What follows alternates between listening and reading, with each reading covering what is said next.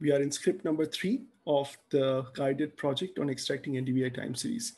In the previous script, we saw how to load the modis collection, extract one image, and visualize it. We also had to scale the image with the scaling factor to get the real NDVI values. Here, let's first take the collection, which contains all the 23 images for a year, and let's scale all the images. How do we do that? We need to map a function that can take one image and return the scaled image. And once we map that function, we'll have a scaled collection. So let's just do a scaled NDVI. We'll take the modis NDVI collection and map a function. The function would take image and return the scaled image. And to do this, we can just say return image.multiply. Let's look at the scaled NDVI collection and see what that looks like. You can see that this contains the 23 images. You'll see that it has lost the system::time start and system::time end properties. We need those properties to be able to chart the image. We right now don't know on which date this image was taken. There's this ID, but that's not the date. And when we do the charting function expects the images to have a date. And so why this happens is because when we multiply an image, it creates a new image, and that image doesn't have the same properties as the original. So we can use this helper function called .copy properties, and that will allow us to take the source image and copy the properties. And this takes a list of properties. Let's just take the time_start property and also the end property. Remember, these are all composites which have both start and end times. So now if you do this and I run the code again, you'll see the images now will have both the start and end properties copied from the original image before we multiplied it. Okay, so now we have the scaled image, scale NDVI collection. Let's just take this farm collections. These are all the 100 farm locations. Let's just try to chart NDVI at one of the farms. So we'll just do say test farm. We'll just call dot first, take one point out, cast it to ee.feature. Now we are ready to chart. For charting, you can look at the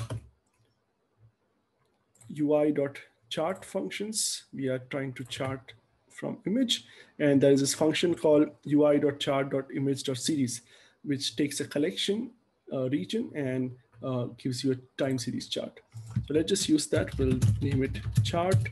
We'll do UI.do control space to autocomplete, find that function, and we can do control space to autofill the parameters.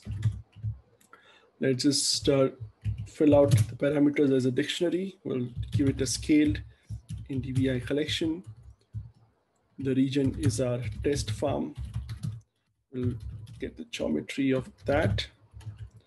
Reducer, it doesn't matter here. This is a single point, but just to be explicit, we can just do a mean. And if you had a polygon here, this would help where you can get the average NDVI value in the farm.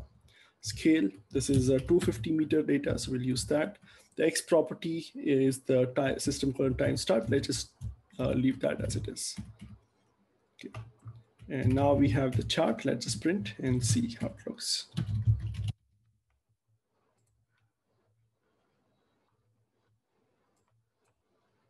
So now you can see the values range from 0 to 1, and you have this nice NDVI chart here. We can make this chart a little better. You can see the axes are not labeled correctly. The dates, we can format it better, have a title, etc. So to change any value in the chart, you need to use this function called .setOptions.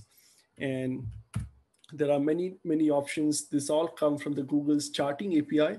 You can look up the API docs for a particular chart, and you'll find all the different parameters and the values and how you can set them. I generally like to, rather than looking at the charts documentation, I like to go into the user forum, search for the type of chart I want, maybe a bar chart or a pie chart, and just find some code example and copy the parameter values from there. Just easier because the Google Earth Engine code editor supports only a subset of all the options from the chart API. So rather than you figuring out what those are, you can just find some code and copy paste from there.